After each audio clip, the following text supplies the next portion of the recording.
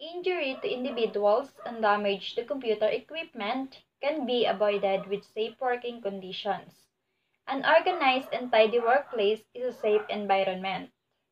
Each individual must be aware of and abide by safety regulations to avoid eye damage, electrical shock, wounds, and burns. Abide by the fundamental safety precautions. We need to take care of ourselves by following what to wear and what to avoid so that we can keep our work and health in the right way and for our future development.